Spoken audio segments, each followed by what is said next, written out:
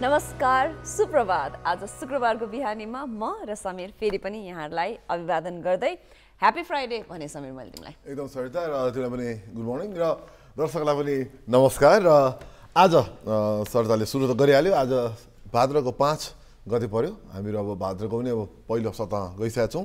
त्यसै गरी अगस्त पनि अब सकिने अगस्तको पनि हामी सेकेन्ड हाफमा पुगिसकेका छौँ। आज शुक्रबार भइहाल्यो। आज हामीहरू तपाईँहरूको लागि एकदम मनोरञ्जन दिनको लागि तपाईँहरूको सामु पेश भएका छौँ। आज हामीसँग बसिरहनु होला। 8:30सम्म तपाईँहरू कोही नजानु होला। समीरले यताउता हिन्डुल गर्न के भन्छ नपाई भनि नै हाल्यो होइन। आजको दिनको कुराकानी गरौँ। आजको दिन 5:36 बिहान सूर्योदय सँगसँगै सुरुवात भएको थियो भने 6:38 आज सूर्यास्त हुनेछ। सूर्योदयको कुरा गर्दा अहिले वेदर पानी हुन त रातभरि पानी पर्यो, नत्र भने यसो आकाशहरू अलिकति क्लियर भएको बेलामा वेदर कस्तो ब्युटिफुल छ, स्काई पनि कति राम्रो छ, एकदम दसैँको वेदर पनि छ। त्यो भन्दै गर्दा समीर आज कृष्ण जन्माष्टमी, युजुअली कृष्ण जन्माष्टमीको दिनमा सधैँ पानी पर्छ। हिजो पनि, तर हिजो चाहिँ एक दिन अगाडि जोरतोरका साथ पानी पर्यो। खै थाहा छैन, सधैँ चाहिँ हो कि थाहा छैन। तर जस पानी पर्ने मौसम हो, हामी बर्खामै छौँ होइन। बर्खामा पानी पर्नु भनेको कुनै नौलो कुरा चाहिँ होइन सर, तर पनि त्यो कुरा काट्ने के जतिखेर अब मनसुनमा पानी पर्छ। त्यो होइन कि फेरि पनि मौसममा जाउँ कि नजाउँ? म पहिला मेरो कुरा भन्छु अनि मात्र मौसममा जानिदिन्छु। कस्तो भने जसरी शिवरात्रि मनसुनमा पर्छ पर्दैन नि, माघको बिचमा पर्छ, एउटा किम्वदन्ती अनुसार शिवरात्रिमा पानी पर्छ भनिन्छ नि, त्यस्तै गरेर कृष्ण जन्माष्टमीमा पनि सधैँ पानी पर्छ भनिन्छ। त्यो मैले वेदरको हिसाबले कुरा गरेको होइन। अनि त्यो अचम्म पनि लाग्ने, पत्याउने कि नपत्याउने सधैँ पर्छ पनि। ल अब तिमी मौसम शिवरात्रि भन्थ्यो। शिवरात्रि पनि हामीहरू मौसम परिवर्तन गरेर ठ्याक्कै जाडोबाट अब अलिकति जाडो कम हुनेमा गइरहेको हुन्छ। त्यो बेला पश्चिमी हावाको प्रभावले गर्दा पानी पर्ने हो। त्यो पनि टाइममा पर्छ। त्यही दिन किन पर्छ त? त्यही दिन पर्छ भने छैन। त्यही दिन पर्छको म कुरा गरेर हरेक वर्ष हेऱ्यो भने सधैँ त्यही दिन पर्छ भने कहीँ पनि लेखेको छैन। सधैँ शिवरात्रि र कृष्ण जन्माष्टमीमा पानी पर्छ। ल ठिकै छ, त्यसो हो। तर जस आजको मौसमको कुरा गरौँ। आज तपाईँहरूले कतिको याद गर्नुभयो, अहिले देशको पूर्वी र मध्य भागमा तपाईँहरू हुनुहुन्छ भने अहिले पानी पर्ने क्रम फेरि बढेको छ। 2-3 दिनलाई फेरि मौसम अलिकति शान्त भएको थियो। फेरि बर्खाले फेरि अलिकति बेग जमाएको छ, बेग लिएको छ। र आज तपाईँहरू विशेष गरी पूर्वी जिल्लाहरूमा हुनुहुन्छ भने ध्यान दिनु होला। र विशेष गरी पर्वतकीय ठाउँमा हुनुहुन्छ भने, पर्वतको एरियामा हुनुहुन्छ भने त्यहाँ पानी पर्ने सम्भावना एकदम उच्च छ।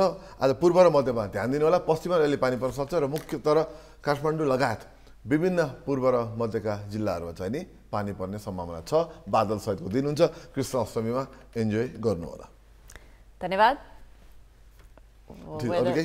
मेटेरोलोजिस्ट त्यस्तो होइन, हबीमा हो, इन्ट्रेस्ट हो। तिम्रो हबी के छैन त्यो भन त पहिला। मेरो धेरै हबी के छैन हबी? थुप्रै छन्।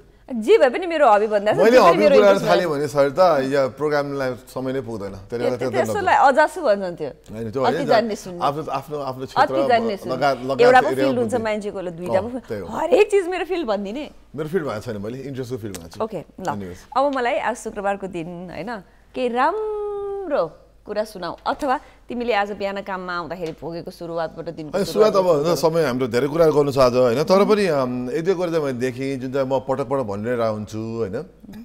अहिले फोहोरको डङ्गुर समस्या छ। यो त हरेक दिनै भन्छौँ हामीहरू, आज मात्र होइन, भोलि पर्सि पनि हामीहरू भन्छौँ। यो के भइरहेछ? नगरपालिकाले काम गर्न नसके हो कि नखोजे हो कि हामीले पटक कुरा गरिरहेको छौँ हामीले। यो एकदमै भएन। यो फोहोरको डुङ्गरले गर्दा अहिले त पहाड जस्तो बन्न थाल्छ। अब हाम्रो देशमा विशेष गरी सहरहरूमा चाहिँ नि, स्पेसली काठमाडौँ सहरमा चाहिँ नि नयाँ नयाँ पहाडहरू देखिन थालेका छन्। त्यो फोहोरको डुङ्गुर हो।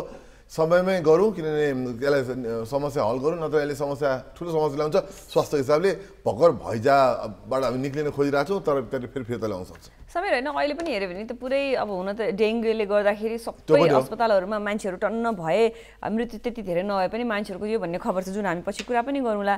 कतै यो फोहोरको डुङ्गुरले गर्दा पनि लामखुट्टे अलिकति बढिया हुने त्यो रिलेसन हुन सक्छ कि सक्दैन?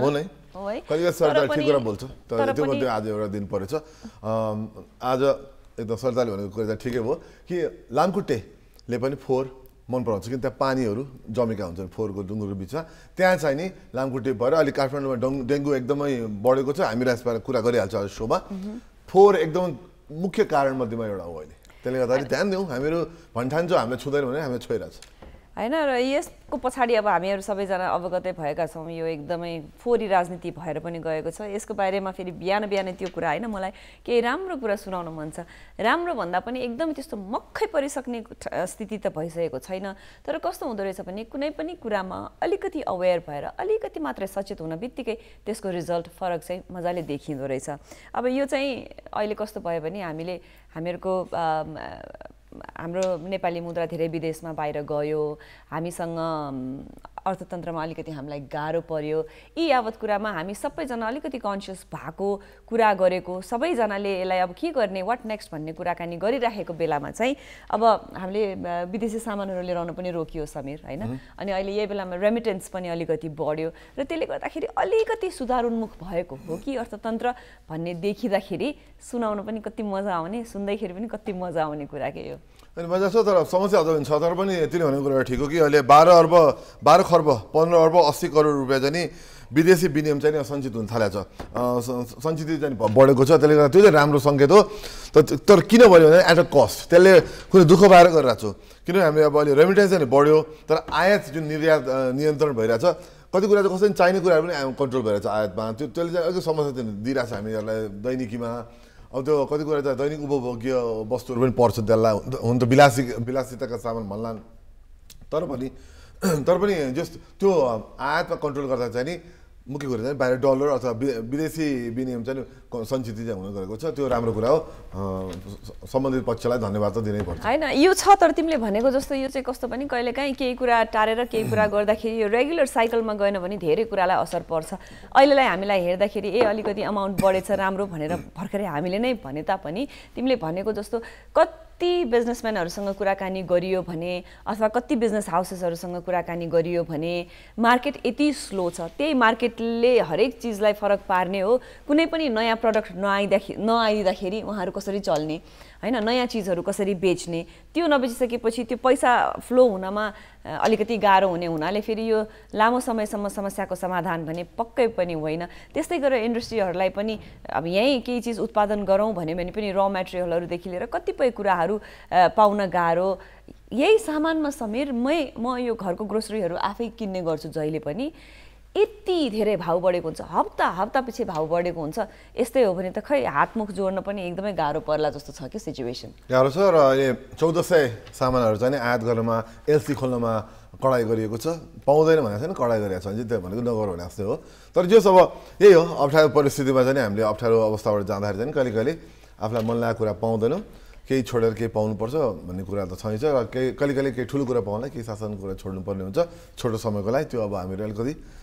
सहनशील भएर अलिकति पेसेन्स लिएर अगाडि बढौँ अब यो सधैँको लागि होइन केही समयको लागि हो हामीलाई आशा छ अब रेमिटेन्स बढेको हुनाले चाहिँ यसले आशाका किरणहरू चाहिँ देखाएको छ के छ होइन एउटा सट्ट मैले जोडी पनि हालेँ यो राम्रो कुरा हो तर यस सँगसँगै अलिकति लामो समाधानमा जानु पर्यो हाम्रै नेपाली यहीँ उत्पादन गर्ने हो भने त्यो वातावरण बनाइदिनु पर्यो समीर खालि भनेर र बाहिरको सामानहरूको निर्यात मात्रै बन्द गरेर आयात मात्रै बन्द गरेर भएन यस सँगसँगै चीनसँग अहिले अब नाका यो उता चीनबाट आउने सामानहरूको त्यहाँ नाका बन्द भएको भएर ती सामानहरू पनि आएका छैनन् अहिले रसुवागढी र तातो पानीको यो नाकाको द्वार बन्द छ यसले चाहिँ हामीलाई एकदमै प्रब्लम पुर्याउँछ सामानहरू रोकिरहेका छन् हेर न त्यहाँ एकदम हामीले भारतको नाकाबन्दीको कुरा गऱ्यौँ त चीनको हामी कहिले कुरा गर्दैन यो पनि नाकाबन्दी नै हो यो हाम्रो देशको लागि राम्रो होइन र सम्बन्धित पक्षले अब कुटनीतिक पहल सुरु गर्नु पर्यो हाम्रो कुटनीति असाध्यै नराम्रो छ भने त हामीले पटक भनेकै हौँ कुटनीति अहिले बलियो बनाउनु पऱ्यो किन भारत भन्दा हुँदै चिनले पनि हामीलाई उत्तिकै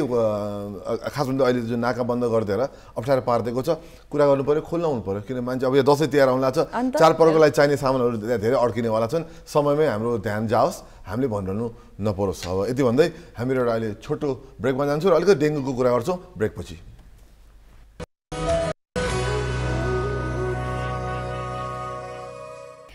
यो शुक्रबारको बिहानीमा यहाँले हेरिराख्नु भएको छ ग्यालेक्सी दिस मर्निङ लाइभमा आज समीर सर हुनुहुन्छ म छु समीर सर म पनि छु बोल्न त देऊ एकैछिन बोल्न देऊ ल भयो बोला तिमी पुग्यो सो एनिवेज सो आज हामीहरू अब यो कुरा गर्दैछौँ सर त हामीले ब्रेकमा जाने अगाडि डेङ्गुको कुरा गरौँ भन्न खोजिरहेको थिएँ किनभने यो एकदम महत्त्वपूर्ण भएको छ अहिले खास भन्यो भने मलाई त्यो 4 को कुरासँग जोड्न पनि मन थियो मलाई त्यो डेङ्गुको कुरा अब हामी अरू बातिर अल्मलियौँ पनि हामीहरू तर अहिले 4 ले गर्दा डेङ्गुको प्रभाव चाहिँ बढ्ने सम्भावना अझ प्रभाव बढी पनि रहेको छ तपाईँले देखिहाल्नुभयो काठमाडौँमा दैनिक अहिले तथ्याङ्क मान्यो भने 30 40 जना व्यक्तिहरू चाहिँ टेगु अस्पतालमा मात्रै डेङ्गुको मिल्दोजुल्दो लक्षण लिएर आउनुहुन्छ र त्यो परीक्षण गरेपछि मात्र पुष्टि हुने हो तर जे हो भने अहिले देशको 61वटा जिल्लामा र माघदेखि 15देखि साउनमा हेर्ने हो भने 1126 जनामा चाहिँ सङ्क्रमण देखिसकेको छ डेङ्गुको र डरलाग्दो कुरा चाहिँ काठमाडौँ जस्तो एकदम घना बस्ती भएको ठाउँमा चाहिँ डेङ्गु सर्न एकदम सजिलो छ र सरी पनि रहेको छ भनेपछि अहिले अवस्था चाहिँ राम्रो चाहिँ छैन र डेङ्गुबाट बच्नु एकदम जरुरी छ हैन सबैभन्दा चित्त नबुझ्ने कुरा त अहिले तिमीले भर्खरै भनेको अहिलेको टाइममा आएर चाहिँ 4 ले गर्दा हामीलाई डेङ्गु भएको हो यदि त्यही मेन कारण त्यसले गर्दा हैन त्यसले पनि मद्दत गर्छ भने एड अन गर्छ भन्यो है कस्तो यो सुन्दै आफैलाई चित्त नबुझ्ने कुरा र अर्को चाहिँ हामीले अलिकति याद गर्नुपर्ने कुरा अहिले के भने यति धेरैमा डेङ्गु देखिए तापनि जम्मा 10% मा मात्रै लक्षण देखिएको छ त्यसैले लक्षण नदेखिए तापनि यहाँलाई डेङ्गु भएको चाहिँ हुन सक्छ फेरि पनि आज यसैसँग सम्बन्धित विस्तृत रूपमा हामी भरे यसमा भिडियो कल पनि गर्नेछौँ यावत प्रश्नहरू पनि राख्नेछौँ तर भनेको अहिले पछि कार्यक्रम हाम्रो कार्यक्रम एकैछिन पछि हाम्रो कार्यक्रम के भन्दै थियो डाक्टर अभिलाषा कार्कीसँग हामीहरू कुरा गर्छौँ यस विषयमा पछि आफ्टर अब अलि पछि कार्यक्रम अन्त्यतिर डेङ्गुबारे कुरा गर्नु जरुरी छ एकदमै हैन एकचोटि महामारीकै रूपमा पनि फैलिसकेको पनि थियो अहिले आएर यसरी डेङ्गु संक्रमित देखिराख्दाखेरि र तिमीले भनेको जस्तो जहिले पनि घरबाट बाहिर निस्किन साथ 4 देख्ने मात्र होइन कि 4 को त्यो स्मेलले पनि यस्तो गर्मी छ त्यो स्मेलले पनि अफिसमा होस् बाहिर हिँड्दाखेरि होस् बस्न नै कस्तो गाह्रो जस्तो पनि भइसकेको छ तिमीले अघि के भन्यौ चाइनाको नाका बन्द हुँदाखेरि चाहिँ हाम्रो कूटनीतिक सम्बन्ध अलिकति राम्रो नभएको हो कि हामीले त्यसलाई राम्ररी डिल नगरेका हौं कि भन्दै गर्दा मैले रियलाइज गरेको न राजनीतिलाई राम्ररी लिएर जान सकिरहेछौं न कूटनीतिलाई राम्ररी लिएर जान सकिरहेछौं भएको चाहिँ खास के हो अनि एकदमै विचार गर्नुपर्ने छ सर त र अहिले अब फेरि डेङ्गुमै फिर्ता हुनुपर्दा चाहिँ राम्रो कुरा के छ भने अहिले यसमा चाहिँ त्यही राम्रो भन्नुपर्छ यति धेरै सङ्क्रमित हुँदै पनि मृत्यु जाने शून्य छ भनेपछि डेङ्गुले मृत्यु नै गराउँछ भन्ने लेखेको छैन कुनै एकदम एक्सट्रिम केसमा चाहिँ हुनसक्छ तर डेङ्गु चाहिँ अब कोभिड जस्तो अथवा अन्य रोगहरू जस्तो मतलब एकदम मान्छे नै मार्ने किसिमको रोग चाहिँ होइन सङ्क्रमण होइन यो पनि भाइरसबाट नै सर्ने हो यसको लागि अब खासै ट्रिटमेन्ट त छैन तर अब त्यो पछि कुरा होला यसबारेमा मुख्य कुरा जाने के भने यसले यो घातकै हुनुपर्छ भने छैन तर असाध्यै दुःख दिन्छ ज्वरो आउने एकदम कडा ज्वरो आउने जिउ दुख्ने बसल दुख्ने भन्ने हुन्छ तर मुख्य कुरा जाने के भने अहिले हामीले यसलाई कन्ट्रोल गर्न सक्छौँ कि हामीले फोहोरलाई कन्ट्रोल गर्ने हो पानी जमेको ठाउँमा सकेसम्म कन्ट्रोल गर्ने हो र हामीहरू आफूलाई लामखुट्टेको टोकाइबाट बचाउने हो भने हामीलाई डेङ्गु लाग्नु पर्दैन कि त्यसले गर्दा यो त्यस्तो डेङ्गु लागिहाल्नु पर्ने अवस्था पनि होइन तर त्यही अब मन्त्रालयले लगायत विभिन्न सरकार निकाले चाहिँ यसबारेमा अलिकति सञ्चार जगतमा पनि सामाजिक सञ्जालमा पनि अलिकति व्यापक इन्फर्मेसन सेयरिङ गर्नु पर्यो त्यो चाहिँ गर्नु एकदमै जरुरी छ छोटकरीमा किनकि यसको बारेमा पछि पनि हामी कुरा गर्छौँ छोटकरीमा मलाई एउटा कुरा भनिदिउँ न किनकि मलाई कस्तो फिल हुन्छ भने लामखुट्टेले त अरूलाई सबैलाई छोडेर मलाई मात्रै टोक्छ कि जस्तो लाग्छ कोहीलाई बढी टोक्ने लामखुट्टेले कोहीलाई कम टोक्ने हुन्छ भन्न गाह्रो छ त्यो भन्न गाह्रो छ विभिन्न अनुसन्धानले विभिन्न कुरा साथीहरूले कतिपयचोटि खै मलाई त टोक्दैन जहिले पनि तिमीलाई टोक्छ भने हुनाले यो केही सर्टेन ब्लड ग्रुपलाई टोक्ने हुन्छ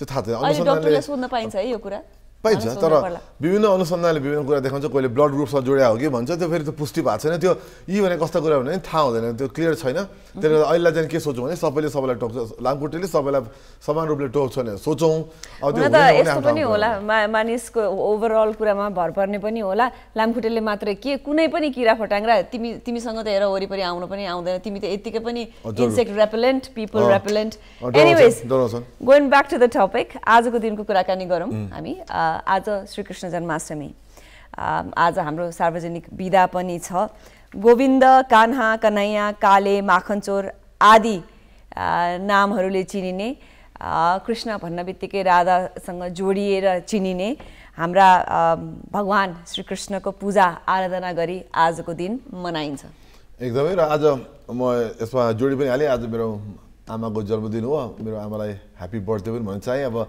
मलाई जन्माएको आमा त्यो पनि कृष्ण अष्टमी दिनको जन्माउने आमालाई त मैले के भन्नै परेन अब म नै काफी छु Thank you. ह्यापी बर्थडे मेरो मम्मीलाई। समीरको मम्मीलाई पनि ह्यापी बर्थडे। फेरि पनि तिथिको दिनमा कृष्ण जन्माष्टमीकै दिनमा समीर तिम्रो मम्मी सँगसँगै मेरो छोरी पनि जन्मायो थियो। So happy birthday to her as well भन्दै सबैभन्दा चाहिँ अब ह्यापी बर्थडे कृष्ण भगवानलाई नै आज ह्यापी बर्थडे भन्नु पर्यो। त्यो हिसाबले हामीले आजको दिन मनाइन्छ। राधाकृष्ण मन्दिरमा भव्यताका साथ पूजा हुन्छ, कृष्ण मन्दिरमा पनि भव्यताका साथ पूजा हुन्छ भने मलाई अलिकति जोड्न मन लागेको कुरा हाम्रो जुनै पनि चाडपर्वसँग आजकल हामीले यति ठुलो फेस्टिभल बनाउँछौँ र यति धेरै पैसा खर्च हुन्छ। अहिले जहाँ तहीँ देख्यो भने कृष्णको लुगा लगाएर आफ्ना बालबालिकालाई कृष्ण बनाइदिने, राधा बनाइदिने चलन एकदमै भावेर यसले मार्केटलाई पनि तताएको छ कि समीर? तताएको छ, तर मलाई दुःखद कुरा के छ भने आज सार्वजनिक बिदा छैन। जबकि कृष्ण अष्टमी भनेको हाम्रो हिन्दूहरूको एकदम महत्त्वपूर्ण चाड हो। तर बिहानदेखि नै मान्छेहरू समय दिनुहुन्छ, मन्दिरमा जानलाई टाइम लाग्छ, लाइन बस्न टाइम लाग्छ।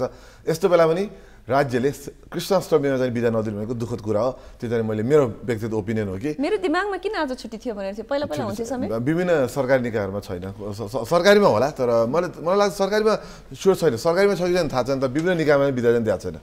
सरकारी होइन, यो पनि कस्तो भयो भने छुट्टीहरू पनि यी हलिडेजहरू पनि यति चेन्ज हुन्छन् कि पहिला छुट्टी मनाइरहेको दिनहरू पछि चेन्ज नहुनाले कन्फ्युजन छ। त्यो पछि फेरि क्लियर गरौँला। अहिलेलाई अब रियल क्विक आज वर्ल्ड ह्युम्यानिटेरियन डे पनि हो समीर। जरुर त्यो पनि हो। र ह्युम्यानिटेरियन डे महत्त्वपूर्ण दिन छ। मान्छेहरूले एकअर्कालाई आदर गर्ने र संसारभरि नै अप्ठ्यारो परेका मान्छेहरूलाई मद्दत गरिदिने, यो ह्युम्यानिटेरियन क्राइसिस भन्छ, लडाइँले क्राइसिसहरू ल्याउँछ, यी सबै कुराहरू छन्। आज सम्झिने दिन हो भने आज वर्ल्ड फोटोग्राफी डे पनि हो। त्योसँग सम्बन्धित आज हाम्रो गेस्ट आइहाल्नुहुन्छ। अब तिमीले भनि नै हाल्यो यो संसारभरिका फोटोग्राफरहरूलाई इन्करेज गर्नको लागि, किनकि सिङ्गल फोटोले कति धेरै स्टोरी भन्न सक्छ र कति महत्त्वपूर्ण छ यी कुराहरू भन्ने कुराहरू दर्शाउन सक्छ। यसको बारेमा विस्तृत रूपमा आज हामी न्युज पछि आउने हाम्रो अतिथि यानि कि हाम्रा पाहुनासँग कुराकानी गरौँला। उहाँलाई स्क्रिनमा पनि राखिदिएका छौँ हामी। मीनरत्न बज्राचार्य हुनुहुन्छ। उहाँ मीनरत्न बज्राचार्य हुनुहुन्छ, सिनियर फोटोग्राफर पनि हुनुहुन्छ। फोटोग्राफीको बारेमा उहाँसँग कुराकानी त गरौँला नै। र अहिले हामी न्युजमा जान्छौँ। साजना तामाङ रेडी भएर बस्नुभएको छ न्युजको लागि। न्युजपछि हामी गेस्टलाई लिएर, अतिथि लिएर आज हामीहरू वर्ल्ड फोटोग्राफी दिवस मनाउनको लागि हामी फिर्ता आइहाल्छौँ। अहिलेको लागि छोटो ब्रेक।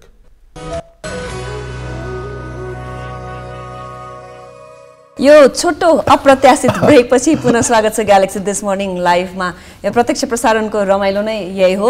फेरि पनि आज वर्ल्ड फोटोग्राफी डे। अघि समाचारमा जानुभन्दा अगाडि हामीले हाम्रो अतिथिको बारेमा छोटकरीमा भनेका थियौँ। उहाँ हामी माझ हुनुहुन्छ पनि समीर अहिले। उहाँ हामी माझ हुनुहुन्छ, उहाँ कुरो हुनुहुन्छ। कहिले उहाँलाई हामी प्रकट गराउँछौँ भनेर फेरि अब फोटोग्राफर पनि पर्नुभयो, उहाँलाई प्रकट हुन एकदम मन छ। तर उहाँलाई मिन्जीलाई हामी चिनाउने सानो एउटा भिडियो रेडी पारेको छ। त्यो भिडियो हेरौँ, त्यसपछि उहाँलाई हामी प्रकट गराउँछौँ। मीनरत्न बज्राचार्य फोटो पत्रकार हुनुहुन्छ। सन् 1965 काठमाडौँमा जन्मिएका बज्राचार्यले 20 वर्षको उमेरदेखि फोटो खिच्न थाल्नु भएको हो। 5 दशक बढी समय फोटो पत्रकारिता गरेका बज्राचार्यले नेपालसहित अनेकौं देशका सञ्चार माध्यमका लागि फोटो खिच्नु भएको छ। नेपालका ठूला राजनीतिक परिवर्तनहरूका फोटो आफ्नो क्यामेरामा कैद गरेका बज्राचार्य 15 वर्ष हिमाल मिडियासँग आबद्ध भएर काम गर्नुभयो। राष्ट्रिय फोटो पत्रकार समूहलाई 2 कार्यकाल नेतृत्व प्रदान गरेका बज्राचार्य गणेशमान फाउन्डेसन, गणेशमान शान्ति बाटिका फाउन्डेसन, बाबु छिरी फोटो पत्रकारिता सम्मान लगायतबाट विभूषित हुनुभएको छ। आज भोलि कला संस्कृति सम्बद्ध फोटोहरू कैद गर्न व्यस्त तिनै मीनरत्न बज्राचार्य आजको हाम्रो अतिथि हुनुहुन्छ। हो, यिनै मीनरत्न बज्राचार्य आजको हाम्रो पाहुना हुनुहुन्छ। मीनजी, यहाँलाई हाम्रो कार्यक्रममा धेरै धेरै स्वागत छ। नमस्कार, धेरै धेरै धन्यवाद हजुर। मिन्जी, तपाईँलाई फेरि पनि स्वागत छ। र म प्रश्नबाट सुरु गरिहाल्छु। हस्, अवश्य। तपाईँलाई हामीले चिन्ने भनेको फोटोग्राफर। हजुर। तपाईँले तस्बिर कैद गर्नुहुन्छ, मान्छेलाई कैद गर्नुहुन्छ, ठाउँलाई कैद गर्नुहुन्छ। यो कैद गर्ने तपाईँले इच्छा कहाँबाट जाग्यो? सानैदेखि त्यो कैदीको नि कथा सुन्दै आएको हो। गणेश मानजी यसरी कैदी भएर चाहिँ नि त्यो नखुको झेल तोडेर भाग्यो भन्ने दन्ती कथा चाहिँ सुनेर आएको हो। त्यस कारणले अनि फोटोग्राफी नै एउटा यस्तो माध्यम हो, ट्रान्सफर्मेसन अफ इन्फर्मेसन भन्छ नि। त्यस कारणले त्यो भएर बच्चादेखि नै हो तपाईँलाई? सानैदेखि इन्ट्रेस्ट, एकदम प्यासनेटेड, एकदमै त्यो फ्यासन एन्ड प्यासन। फ्यासनको कुरा गर्दा अस्ट्रेलिया जानुभएको थियो फ्यासन पढ्नलाई। प्यासन चाहिँ फेरि फ्यासन नभएर अर्कै बनाउनु भएछ। त्यो कसरी ट्रान्जिसन भयो कि होइन त्यो त मानिसहरूको जीवनमा एउटा समय परिस्थितिले कहाँ दोहोऱ्याउँछ नि। जस्तो खोला पनि त एउटा ट्र्याक त छ, तर त्यो खोला कहिलेकाहीँ त्यो सुक्खा भएर खोलाको बाटो त नाग्छ, आखिरमा 12 वर्षपछि फेरि त्यो आफ्नै ठाउँमा आउँछ भने जस्तै। अब मेरो फ्यासन चाहिँ त्यो बेला स्कुलको टाइममा टेलरिङबाट चाहिँ सुरु भएर चाहिँ जाइकामा ट्रेनिङ, त्यसपछि अस्ट्रेलियामा महँगो र त्यो होइन, आफ्नो फेरि क्वालिफिकेसन त्यही त हो नि नेपालको त्यो बेलाको शिक्षा। अनि त्यताबाट एउटा बर्थडेमा दिएको गिफ्ट क्यामेराबाट फोटोग्राफी सुरु भएर सिडनी ओपेरा हाउसको फोटोबाट इन्सपायर भएर फर्किने क्रममा चाहिँ नि अनि यहाँ घटनाहरू ठ्याक समयले दोहोऱ्याइदियो। रङ्गशाला घटना फागुन 29 गते पदम थकराटीजीको त्यो गोलीकाण्डको भिक्टिमहरू चाहिँ नि समातिएको। च्यालेन्जिङ के भनेपछि तपाईँ फ्यासनको प्यासनबाट तपाईँ फोटोग्राफीलाई तपाईँले प्यासन बनाउनु भयो। तपाईँले हामीले फोटोग्राफी तपाईँ हेर्ने हो भने चाहिँ नि थुप्रै घटना तपाईँले क्याप्चर गर्न सफल हुनुभयो। हजुर, विभिन्न तपाईँले अहिले पछि तस्बिर पनि देखाउँछौँ हामी त्यहाँ स्क्रिनमा। त्यो ठाउँमा त्यो पुग्न कति महत्त्वपूर्ण छ फोटोग्राफरलाई? फोटोग्राफी भनेको त जुन ठाउँमा जे घटना भयो त्यो ठाउँमा नपुगिकन त हाम्रो वरिष्ठ मतलब हाम्रो लेखक पत्रकारहरू जस्तै कलमबाट जुन उहाँहरूले कलमले कोर्नुहुन्छ कुनै पनि सूचनामूलकहरू, हामी चाहिँ नि त ठाउँमै पुगेर क्यामेराले कोर्याएको हुन्छौँ कि होइन। अनि त्यो चिज वास्तविक रूपमा प्रकाशित भएर आउँदाखेरि जनताले भन्छन् नि a picture speaks 1,000 words भनेर, 1000 शब्द बोल्यो भने चाहिँ त्यही वास्तविकता चाहिँ नि मैले नेपाल टाइम्समा धेरै अनुभव पाएको छु। मेरो तस्बिर चट्ट देखाउँदाखेरि कुन्ददिसी सरले वाउ ल अब त मेरो हजारौँ शब्द लेख्ने बचाइदियो मिन, मेरो टाइम बचाइदियो ल, यो फुल पेज डबल स्प्रेड भनेर त्यसरी युज भएका त्यही तस्बिरहरू धेरै छन् कि। मिनजी, मलाई सोध्न मन लागेको कुरा, आज हामीले 183औं वर्ल्ड फोटोग्राफी डे मनाउँदै गर्दा यस्तो द्रुत गतिमा हाम्रो समाज अगाडि बढिरहेको छ, टेक्नोलोजी पनि के हो अब अहिले त हरेक चिज हाई डेफिनेसनमा हेर्न पाइन्छ होइन। यो जमानामा फोटोजहरूको कस्तो छ स्कोप, भ्याल्यु? अहिले त निकै भ्याल्यु भइसक्यो र यङ जेनेरेसनलाई अपर्च्युनिटी स्कोप्सहरू पनि धेरै पाइसक्यो उहाँहरूले होइन। जुन बेला मैले सुरु गर्दाखेरि नेपालमा फोटोग्राफी कि स्टुडियोमा पनि सर्टेन वर्गीय मात्रै होइन, भने त फ्रिल्यान्सरको भ्यालु नै छैन होइन। अब म पनि अस्ट्रेलियाबाट फर्केपछि एउटा क्यामेरा झुन्याएर यताउता घुमिराख्दाखेरि मिन तिमी त क्या बला जस्तो एउटा क्यामेरा झुन्याएर होइन कुहिरो थाने क्या भनेर भन्थ्यो। अनि साँच्चै थमेलमा हिँड्दाखेरि त मलाई चाहिँ नि excuse me change money hash भनेर त्यो कहाँ नै खुसी गर्न आउँछ त्यस्तो के। त्यो बेला त क्यामेरा एउटा झुन्यायो भने विदेशीको जस्तो ठान्ने नि होइन, तर उसले खिचेको जुन चित्रबाट समाजमा समाचार कस्तो स्पष्टमा जान्छ भन्ने कुरा नि बिस्तारै बुझ्दै आएर विशेष गरेर 46 सालको आन्दोलन अनि त्यसपछि हामीले ब्रेक मौका पाएँ होइन। मौका पाउँदै अब हुन त मेरो सुरुदेखि नै त्यो अस्ट्रेलिया 44 सालको घटना भयो होइन, फागुन 29 गते, अनि माघ 5 गते, भदौ 5 गते 45 साल भदौ 5 भूकम्प गएको भक्तपुर धरानको इन्सिडेन्ट। यस्तै घटनाले मलाई पत्रकारितातिर तानियो। अनि मेरो पनि अब भनौँ न एउटा अब ब्रेड एन्ड बटरको सवाल हो, अलिअलि भए पनि हुन्छ, मस्त घुम्न पाउने पनि अनि समाजलाई सुसूचित पनि गराउनु पाउने भनेपछि अब सबै त्यही अनुसारमा दौडेँ म। ठिक छ, अब दौडेकोमा फोटो उहाँको फोटो हेरिहाल्यो तपाईँको फोटो एक दुईवटा फोटो तपाईँले खिचेको फोटो एक दुईवटा हेरेर यसो तपाईँले हामीलाई यसो यो चाहिँ बागबजारको फागुन 7 गते पहिलो प्रजातान्त्रिक आन्दोलन वास्तवमा पञ्च र्याली आइरहेको थियो। पञ्च र्याली र यो प्रजातन्त्रको लागि लड्ने जनताहरूको भिडन्तमा खाखीवाला पुलिसहरूले लखेट्दै गरेको हेर्नुहोस् त।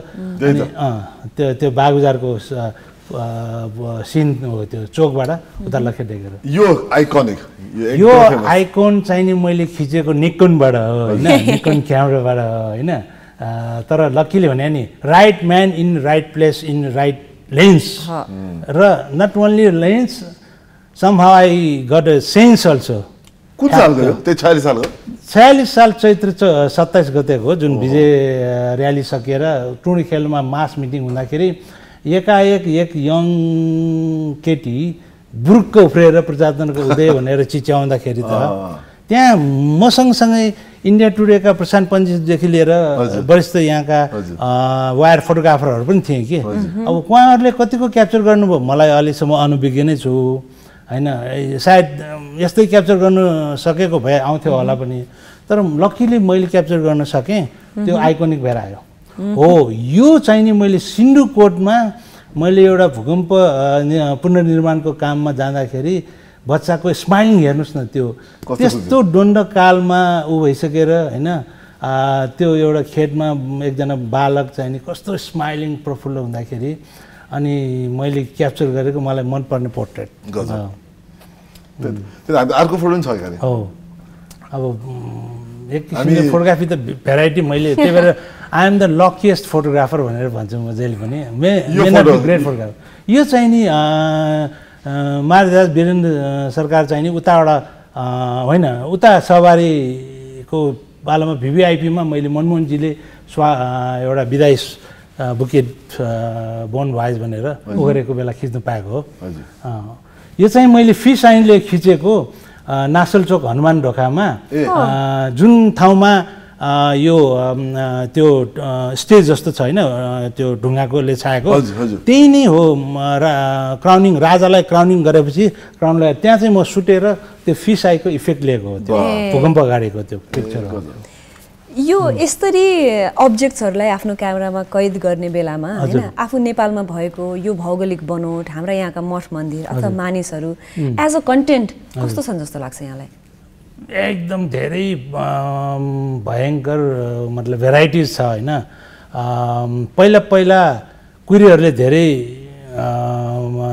मतलब खिर खाएको जस्तै खाएर बसिरहेको हामी नेपालीहरू त्यति इन्भल्भ नहुँदाखेरि जब 46 सालपछि अनि 93 पछि प्राइभेटाइज भएर चाहिँ नि मिडिया सेक्टरहरू बढेपछि नेपाली फोटोग्राफरहरूले पनि धेरै पाए र नेपाली ट्राभल फोटोग्राफी गर्नेहरूले पनि प्रकृतिदेखि लिएर वाइल्ड लाइफदेखि लिएर होइन नेचुरल कल्चरल होइन हिस्टोरिकल पिक्चरहरू विधा फरक हुँदै आफ्नो जीवन सहज रूपमा बिताउँदै आएको धेरै फोटोग्राफर साथीहरू फेला परेछ र त्यस्तै कुरीभन्दा कुनै पनि कम छैन हाम्रो कला के भन्छ कारिगरिता फोटो पत्रकारिता या फोटोग्राफीमा एकदमै तपाईँले विदेशीभन्दा कम छैन भन्नुभयो त्यो पनि देखिएको छ तपाईँको काम कार्यबाट देखिएको छ एउटा अर्को तस्बिर छ जुन चाहिँ यो 44 सालको यो दशरथ रङ्गशालाको जुन घटना हामीले कुरा पनि गरेको थियौँ तर त्यसको फोटो छ तपाईँले खिच्नु भएको थियो एउटा हामी देखाउन सक्दैनौँ त्यो दशरथ स्टेडियमको जुन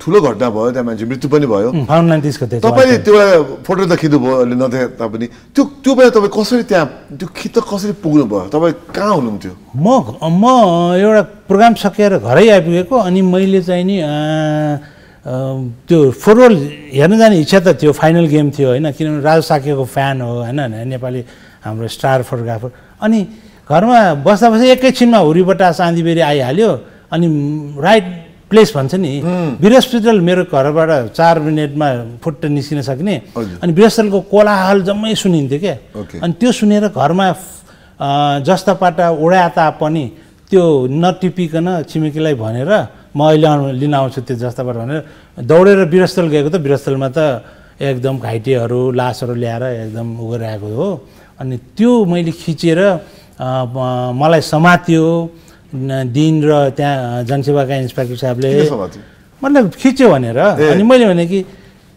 मेरो त एकपटक त डकुमेन्टमा फोटो आइसकेको थियो 1987 को त्यो पहिलाको त्यो पत्रकार को घटनाको एकपटक आएपछि आँट आउँदो रहेछ नि त अनि म पनि पत्रकार भएछ है भन्ने फोटो अनि खिच्दाखेरि मैले पब्लिक प्लेसमा किन खिच्न नपाउनु होइन कि पब्लिक प्लेसमा त त्यो पर्मिट लिएर खिचिराख्नु पऱ्यो भने त त्यो त सिन गइहाल्छ नि भनेर म डिस्कस गर्दै हात फुट्किएर अनि भागेर इमिडिएटली डेभलप गराएर म घर आउनुपर्छ अब घरमा आएर समातेरलाई पनि मलाई के भन्छ मैले इभिडेन्स पाइसकेँ भन्ने एउटा आँट आयो अनि भोलिपल्ट समात्न त आएन, तर भोलिपल्ट छाप्दाखेरि उल्टैबाट त्यो हाम्रो इन्सपेक्टर दाइले चाहिँ नि ओहो ल गजब खिचेछ ल, हिजो तिमीलाई बेकारमा समातेर एकछिन हेरेछ अरे भनेर भन्यो। त्यस्तो हुँदो रहेछ कि। डक्टर ध्रुव मुरवडीजी हुनुहुन्थ्यो त्यो विजयस्थलको, उहाँ हुनुहुन्थ्यो।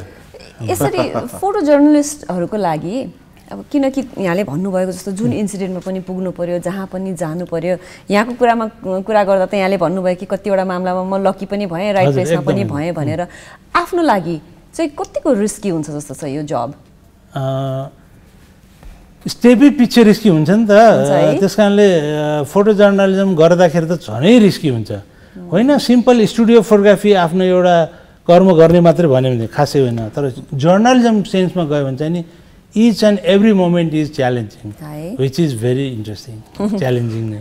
मिन्जी, अब हामीहरू कुरा गर्ने क्रममै छौँ अहिले, हामीहरू अहिले एउटा छोटो ब्रेकमा जान्छौँ। ब्रेकपछि मिन्जीसँग फेरि अन्य कुराहरू गर्नुहुन्छ, यस्तो इन्ट्रेस्टिङ व्यक्तित्व हुनुहुन्छ, तर अहिले चाहिँ एउटा छोटो ब्रेक। पछि पुनः स्वागत छ ग्यालेक्सी दिस मर्निङ लाइभमा, र आज हामी वर्ल्ड फोटोग्राफीको डेको दिनमा हाम्रा सिनियर फोटोग्राफर मीनरत्न बज्राचार्यज्यूसँग कुराकानीको क्रममा छौँ। मिनजी, यहाँसँग अघिदेखि कुराकानी गरिरहेको छु, मेरो दिमाग भने त्यो साइडमा भएको क्यामेराहरू एउटा ठुलो, एउटा सानो, एउटा कलरफुल लेन्स त्यसमा गइरहेको छ।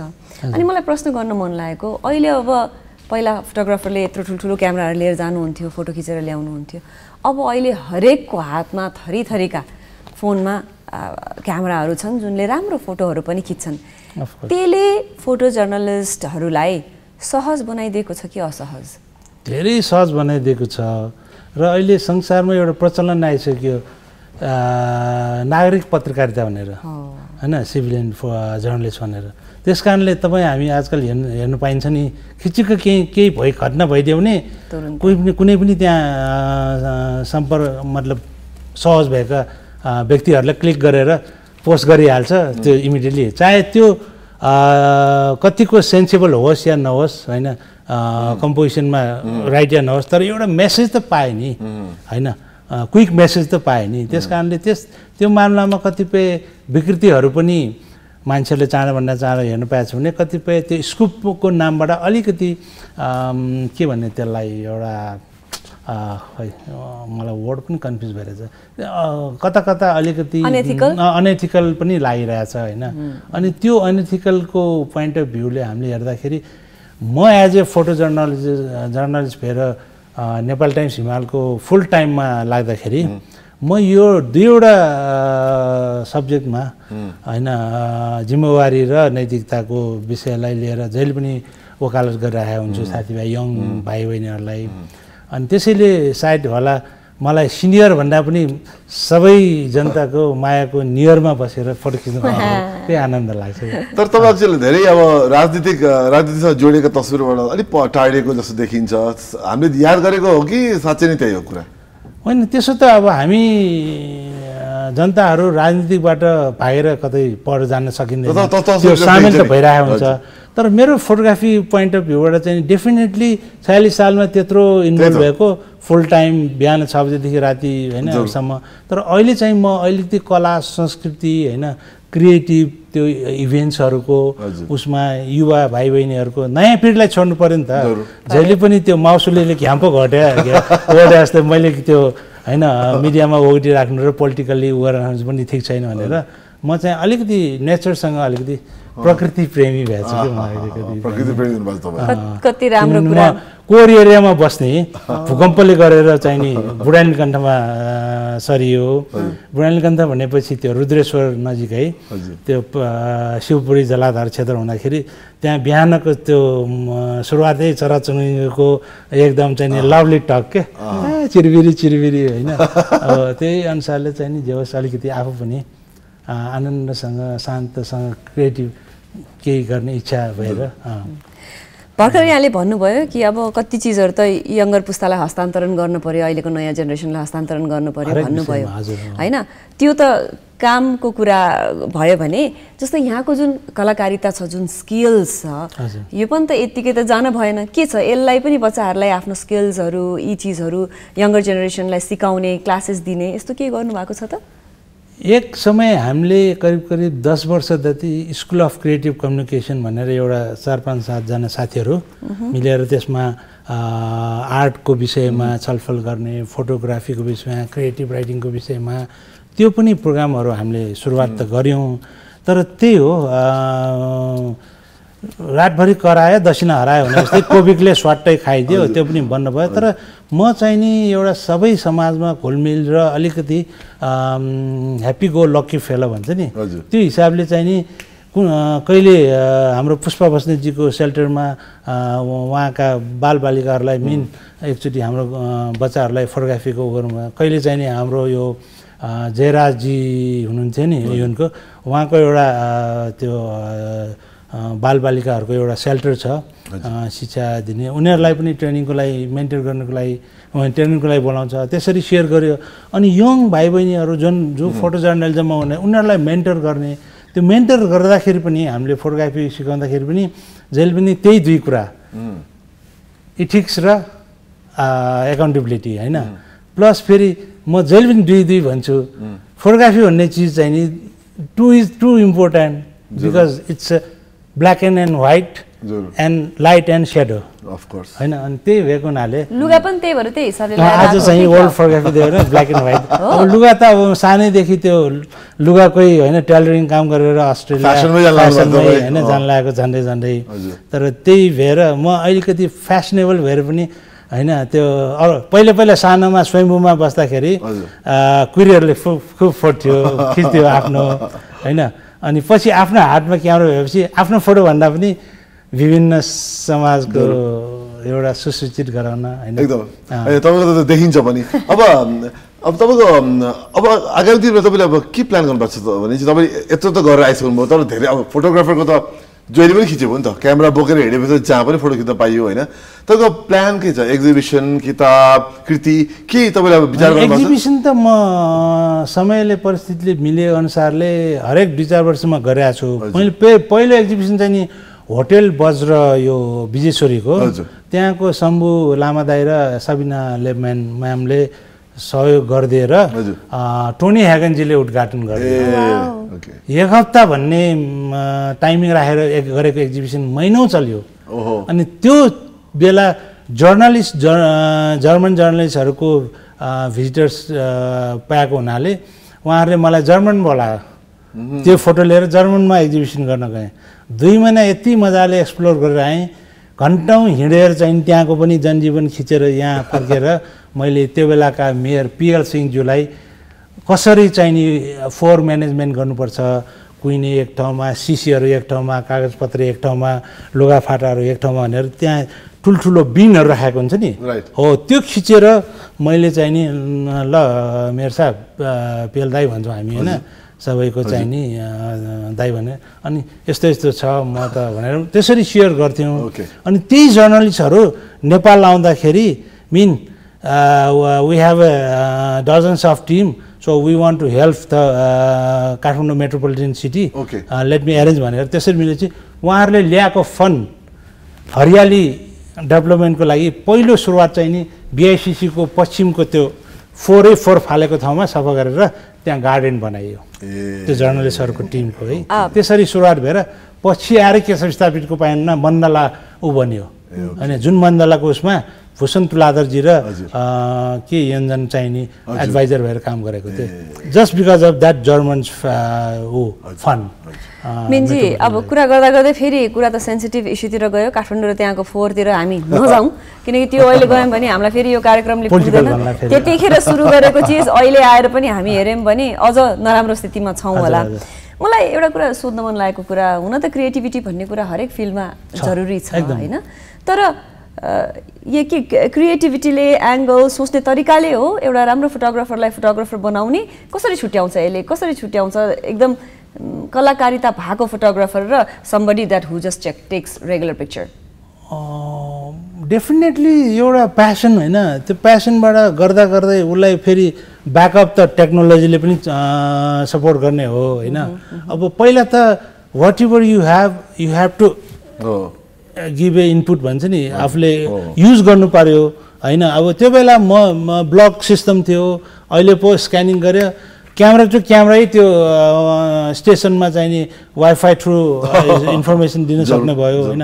अब पहिला ब्लग बनाएर त्यस्तो क्लासिकल टेक्निकल उ थियो नि त सिस्टम थियो नि।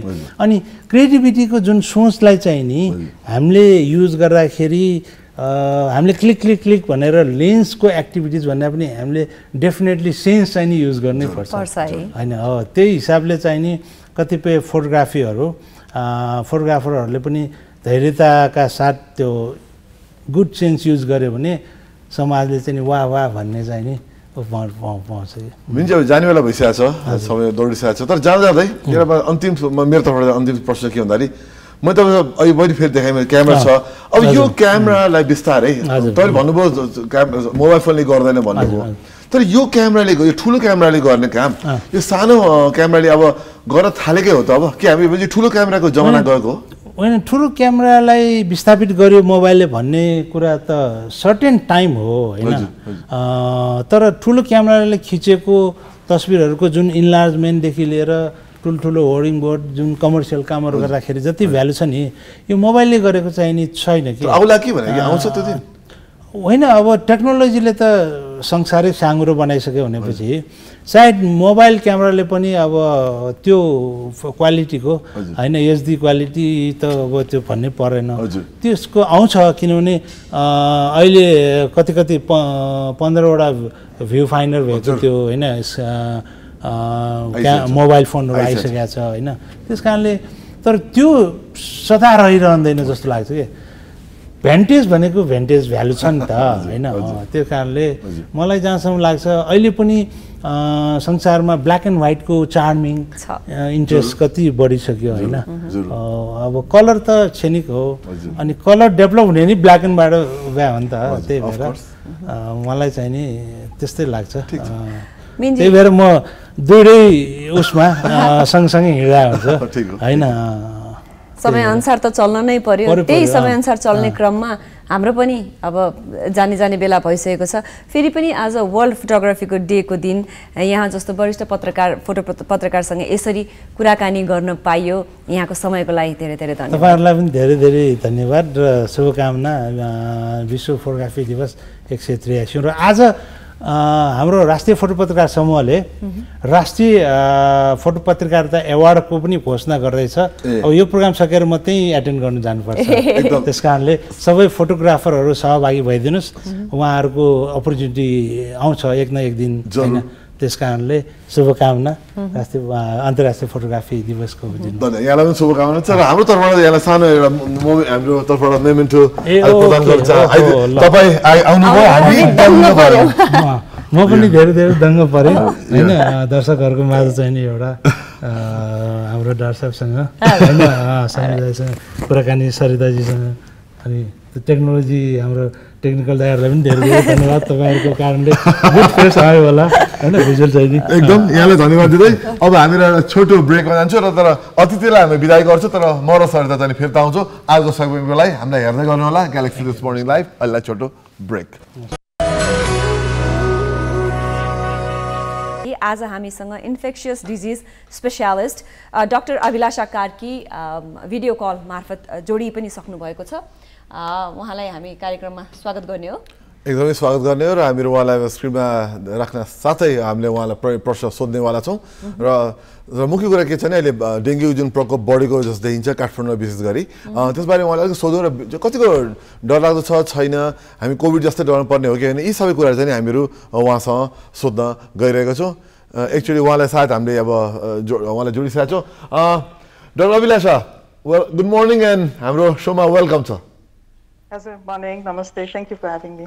अब म सोधिहाल्छु, म प्रश्न सोधिहाल्छु समय टाइट भयो हुनाले। यो अहिले डेङ्गी जुन चलिरहेको छ, कोही डेङ्गु भन्छन् कोही डेङ्गी भन्छ, म डेङ्गी भन्छु। डेङ्गी जुन चलिरहेको छ त्यो हामी अब अहिले यो त कोभिड जत्तिकै डराउनु पर्ने सङ्क्रमण हो। सो कोभिड जस्तो छिटो स्प्रेड हुने रेस्पिरेटरी रोग त होइन, तर सर्न चाहिँ सर्ने हो, भेक्टर बोर्न हो होइन। त्यो मस्किटोले लामखुट्टेले टोक्दाखेरि हुने हो। सो सर्न त सर्ने हो, सरुवा रोगै हो, तर कोभिड जस्तो छिटो र त्यो माध्यमबाट नसर्ने भएर यो त्यति छिटो चाहिँ ट्रान्समिट हुँदैन।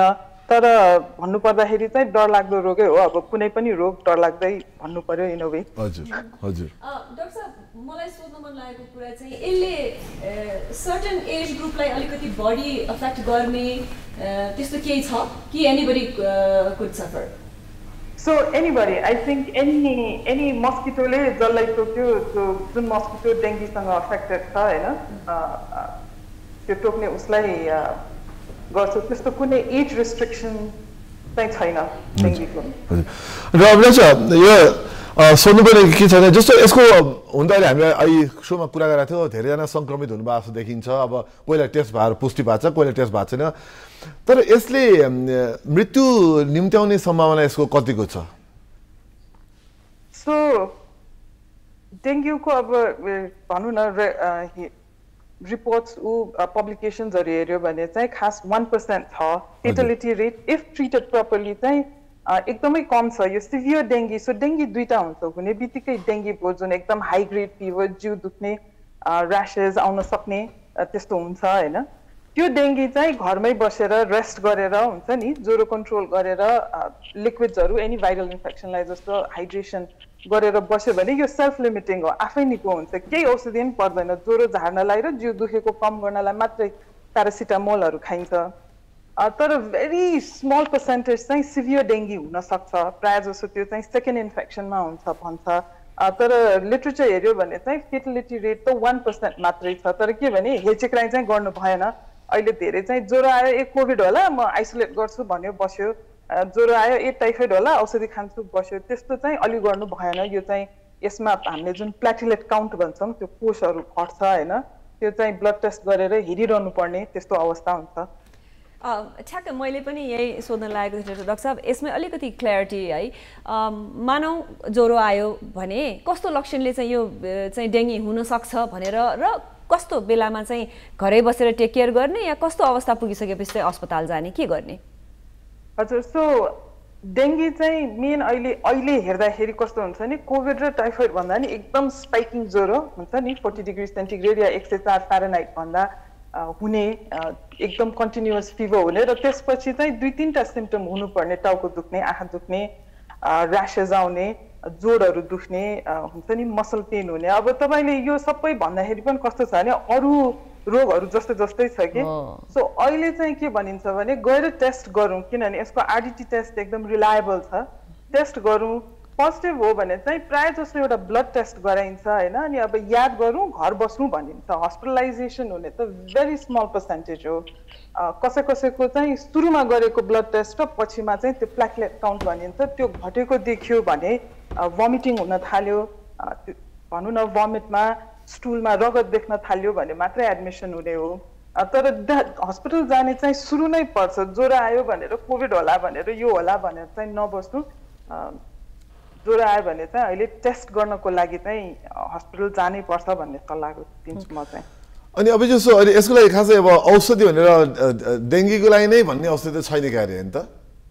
डेङ्गीको लागि छैन, लाइक एनी भाइरल इन्फेक्सन यो सेल्फ लिमिटिङ हो। खालि यसमा दिने औषधि भने ज्वरो घटाउने या कसैले एकदम जिउ दुख्यो भन्नु हुँदाखेरि त्यो जिउ दुख्ने कम हुने औषधि दिने मात्रै हो। त्यो डेङ्गीलाई नै चाहिँ औषधि त्यस्तो एज सच छैन। भनेपछि यसबाट प्रिभेन्ट हुनलाई अथवा म बच्छु भनेर आफूले पहिल्यै कसियस हुनलाई चाहिँ के गर्नुपर्छ हामीले? अब अहिले त्यही हो, मस्किटो रिपेलेन्टहरू गर्ने हैन, छेउछाउमा यो जुन पानी स्ट्याग्नेट बसेको हुन्छ नि, पानी जम्मा गरेर, अब पानीको कमी छ है धेरैजनाले चाहिँ मैले देखाएको छु पानी जम्मा गरेर घरमा राख्ने, त्यस्तोमा चाहिँ लामखुट्टेले ब्रिड गर्न सक्ने ठाउँ त्यस्तोहरू चाहिँ नराख्ने, अलि सफा इन्भाइरोमेन्टमा बस्ने, झुलको प्रयोग गर्ने, अब सकेसम्म लामखुट्टेबाट टोकिनबाट जोगाउने र सफा एरिया आफ्नो राख्ने। अब त्यही नै हो। पहिला मलेरियाको लागि भनिन्थ्यो, अब अहिले डेङ्गीको लागि त्यही हो। एकदमै डाक्टर अभिलाष, र आज हामी तपाईँसँग एकदम संक्षिप्तमा छोटकरीमा एउटा हाम्रो दर्शकहरूलाई पनि इन्ट्रेस्ट भएको हुनाले चाहिँ हामीले सोध्यौँ तपाईँलाई। यहाँको जवाबको लागि धेरै धेरै धन्यवाद र फेरि पनि अर्को दिन भेटघाट भइहाल्छ। यहाँलाई आफ्नो समयको लागि चाहिँ धन्यवाद दिन चाहौँ। Thank you. हस्, धन्यवाद। Thank you. यो संक्षिप्तमा हामीले अहिले डेङ्गुको प्रकोप बढिरहेको हुनाले हामीहरूका प्रश्न, यहाँहरूका प्रश्न डाक्टर सामु राखेका पनि थियौँ।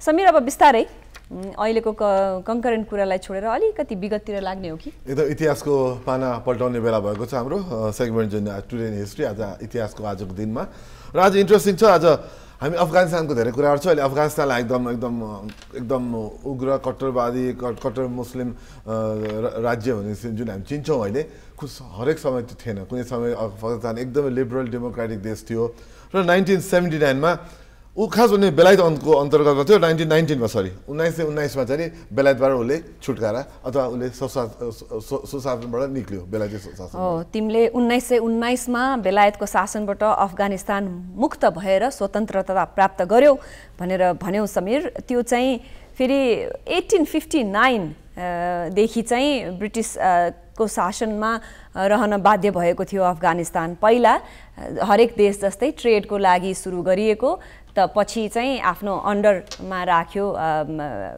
ब्रिटेनले यो चाहिँ ओपियम ट्रेडको लागि चाहिँ अफगानिस्तान युज गरिएको रहेछ र जुन अहिले पनि चलिरहेछ र तालिबानले त्यसलाई अझ खास प्रोत्साहन गरे भन्ने खबरहरू आउँछ पटकमा जुन अहिले तालिबान राज्य छ अफगानिस्तानमा र राजा अमनुल्लाह किङ अब्दुल्लाहलेबाट चाहिँ को पहलमा चाहिँ नि बेलायती शासनबाट अफगानिस्तान मुक्त भएको थियो आजको दिनमा सन् 1919मा तर त्यसबाट कालखण्ड हेर्दै जाने हो भने अफगानिस्तान एकदम राम्रो डेभलप एकदम सफल राष्ट्रको रूपमा चिनिन थालिसकेको थियो 50-60मा पनि तर बिस्तारै अब अहिले अवस्था चाहिँ नाजुक हुन गएको छ र त्यसै गरेर 1978 को कुरा हो यो 1978मा इरानको एउटा थिएटर रेक्स सिनेमामा चारैवटा सबै गेट्सहरू बन्द गरिएर 4 जना एक्सट्रिमिस्टले एउटा रेभोल्युसन यो इरानियन रेभोल्युसनको चाहिँ ट्रिगर चाहिँ यो इभेन्टले गरेको थियो भनेर भन्छ त्यतिखेर 400 जना भएको मानिसहरू भएको थिएटरमा आगो लगाइएको थियो त्यही त 1978मा र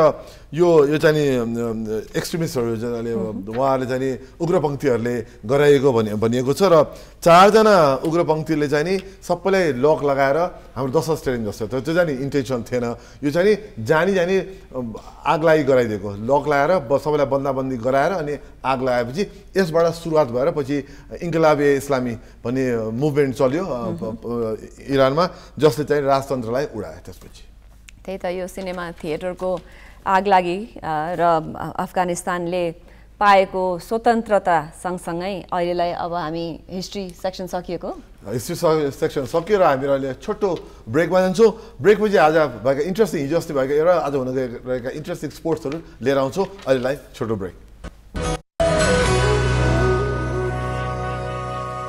ब्रेकपछि पुनः स्वागत छ ग्यालेक्सी दिस मर्निङ लाइभमा समीर र म आज यहाँ सामु उपस्थित भएका छौँ आज कार्यक्रमको सुरुवातमै हामीले आजको दिन कृष्ण जन्माष्टमी भनेर कृष्ण जन्माष्टमीको शुभकामना सँगसँगै सुरुवात गऱ्यौँ भने समीर आज हामीले सार्वजनिक बिदा हो भनेर भन्यौँ होइन भनेर कन्फ्युज भयौँ बिदाहरू चेन्ज भइराखिने हुनाले तर आज सार्वजनिक बिदा हो त्यो चाहिँ राम्रो कुरा हो बिचमा हाम्रो के भइरहेछ भन्दाखेरि एक्चुअली विभिन्न सांस्कृतिक मूल्य मान्यता के अरे लिएको दिनहरूले चाहिँ बिदा पाइरहेको छैनन् हाम्रो नेपालमा त्यसले यो चाहिँ खुसीको कुरा लाग्यो र यति भन्दै फेरि पनि सबैजनालाई कृष्णाष्टमीको शुभकामना दिँदै अब हामीहरू स्पोर्ट्समा अगाडि बढ्छौँ र हामी पटक तपाईँको भनाइ पनि हामी सुन्छौँ तपाईँहरूले हामीलाई दिनुहुन्छ सुझावहरू दिनुहुन्छ हामीलाई आउँछ विभिन्न हाम्रो सामाजिक सञ्जालबाट र व्यक्तिगत हिसाबले पनि र त्यो आउने क्रममा चाहिँ हामीलाई तपाईँहरूको जहिले पनि प्रिमियर लिगबाट इङ्ग्लिस प्रिमियर लिगबाट किन कुराहरू हुन्छ फुटबलमा अरू पनि छन् भनेर तपाईँहरूको गुनासो पनि सुन्छौँ र सुझाव पनि सुने हुनाले चाहिँ हामी अब बिस्तारै अन्य लिगहरू पनि कुरा गर्छौँ तर कुरा के भनिन्छ भने त इङ्ग्लिस प्रिमियर लिग र ला लिगा स्पेनिस लिग नै सबभन्दा संसारमै सबभन्दा धेरै प्रचलित लिग हो हुनाले चाहिँ हामीले बढी तिनीहरूलाई ध्यान दिएको हो तर त्यो भनेको अरू लिगहरू हामीले ध्यान नदिने चाहिँ होइन पक्का पनि र यही अपडेट दिने क्रममा हामीले जहिले पनि इपिएलका नेमहरू अब म एकदम धेरै आफूले सबै स्पोर्ट्स नहेर्ने हुनाले सिक्दै बुझ्दै जाँदै अगाडि बढिरहेको खण्डमा अलिअलि नामहरू त मलाई याद भइसकेको थियो समीर अब आज राति भनौँ न अब यो 11:15 भनेपछि आज राति भन्न मिल्यो आज राति पनि लालिगाको गेम छ त्यो कुन टिमहरू बिच छ एकचोटि तिमी पढ त सो एस्पानियल र रायो भ्यालेसानोको छ गेम तिमीले भने जस्तै 11:15 बजे अनि राति 1:45 अथवा बिहान 1:45 चाहिँ सेभिल र भिलाडोलिड को चाहिँ नि गेम छ यो चाहिँ लालिगा हो र लालिगाको कुरा गर्नु पर्दाखेरि हामी अलिकति तपाईँलाई लालिगाबारे अलिकति आज हामी तपाईँलाई केही इन्ट्रेस्टिङ फ्याक्ट पेश गर्छौँ र इन्ट्रेस्टिङ 1920 सन् 1929मा लिग चाहिँ नि एस्टाब्लिस भएको थियो एकदमै पुरानो लिग हो र यसले धेरै अब त्यहाँदेखि चलेको चलाइ छ बिचमा 36 र 37मा चाहिँ नि यो स्पेनिस लडाइँले गर्दा सिभिल लडाइँले गर्दा रोकिएको थियो भने त्यसपछि फेरि निरन्तर चलिरहेको छ तिमीले अब त्यतिखेर 1929मा स्ट्याब्लिस भएको क्लबले त्यति धेरै वर्ष लागेन 1934मै यो लिग चाहिँ 12वटा क्लबसम्म एक्सप्यान्ड भएछ त्यसपछि तिमी वारमा गयौ हैन म गइनँ म चाहिँ गइनँ तर स्पेनिस देश चाहिँ नि गयो स्पेन लडाइँमा गयो हैन र अहिले भनौँ न अहिले भन्दा पनि 1997सम्म आइपुग्दाखेरि चाहिँ यो क्लब्सहरू धेरैवटा भए तर 1997मा चाहिँ यो क्लब्सहरू फेरि रिड्युस भएर 20वटा क्लबसम्म पुगे एकदम 1995मा 22वटा टोली रहेछ र त्यसपछि फेरि घटाएर अब अहिले आएर अब 20 छ अब चाहिँ 20 पनि रहिरहेको छ जस उहाँलाई शुभकामना छ र आज सँगसँगै आज फ्रान्समा हरेक देशको आफ्नो लिग हुन्छ युरोपमा एकदम प्रचलित छ लिगहरू नेपालमा पनि छ हामीलाई थाहा छ शहीद स्मारक पनि छ त्यसै गरी फ्रेन्च लिगको चाहिँ आज राति 1:15 बजे लियोन वर्सेस ट्रोय छ भने फेरि 8:45 बेलुका चाहिँ नि सन्चबार चाहिँ नि मोनाको भर्सेस लेन्सको गेम छ त्यस्तै गरेर आइतबार पनि त्यही समयमा पाउने 1 बजे आइतबार पनि गेम छ मार्से भर्सेस नान्टेस छ मार्से र नान्टेसको गेम पनि महत्त्वपूर्ण नै हुन्छ जस फ्रान्समा पनि एकदमै राम्रो टुर्नामेन्टहरू आयोजना भइरहन्छ फ्रान्स आफै पनि फुटबलमा जस वर्ल्ड कप जितेकै टोली पर्यो र यो स्पेनिस ला लिगा र फ्रेन्च लिग गेमको अपडेट सँगसँगै अब बिस्तारै हाम्रो कार्यक्रममा जाने बेला हुन लागिसकेको छ यो कार्यक्रमको अर्को रमाइलो पाटो पनि के हो भने कतिजना विशिष्ट व्यक्तित्वहरूले भन्नुभएका कोटेसन्सहरू लाइफ लर्निङ्सहरू हामीहरूले मोटिभेसनको रूपमा राख्ने गरेका छौँ त्यसै क्रममा आजको कोट हामीसँग यहाँहरूको लागि रेडी भइसकेको छ एकदम माल्कम फोर्ब्स जसले एकदम प्रख्यात फोर्ब्स म्यागजिन फोर्ब्स पत्रिका मालिक उहाँको फादर मालिक हुनुहुन्थ्यो अनि उहाँ आफै पनि अन्टरप्रेनर र बिजनेस पर्सन हुनुहुन्थ्यो र पब्लिसर पनि हुनुहुन्थ्यो उहाँले भनेको भनाइबाट आज हामी एन्ड गर्छौँ र उहाँले भनेको कुरा तिमी पढ्छौ Diamonds are nothing more than chunks of coal that stuck to their job. यानी कि कुनै पनि काममा तपाईले निरन्तरता दिनुभयो भने तपाई त्यसको फाइनेस्ट फर्ममा आउन सक्नुहुन्छ यदि कोइला त त्यही ठाउँमा बसेको गरे भने डायमन्ड हुन्छ भने हामी मानव जातिको त के कुरा भन्न खोजिएको होला हैन त समीर एकदम मैले त्यही बुझे सरता र जहिले त्यही हुन्छ हामी निरन्तरता भन्ने शब्द एकदम म्याजिक शब्द हो हामी चाहिँ चलाउँछौं र सानो कोइला पनि हिरा हुन सक्छ भने चाहिँ हामी मानवले त के मात्र गर्न सक्दैन भन्ने सोच सहित आज हाम्रो एन्टायर टिम तपाईहरु सबैजनालाई धन्यवाद दिन चाहन्छु हाम्रो क्यामेरा क्रू हाम्रो कन्ट्रोल रुमको क्रू मेकअपको क्रू सबैलाई धन्यवाद दिँदै विशेष गरी तपाईहरुलाई धन्यवाद दिँदै सरता र म हामी बिदा हुन्छौं तर भोलि बिहान फेरि 6:30 बजे आउने प्रण गर्दै ह्याभ अ गुड डे तपाईको दिन शुभ रहोस् कृष्ण अष्टमीको शुभकामना नमस्कार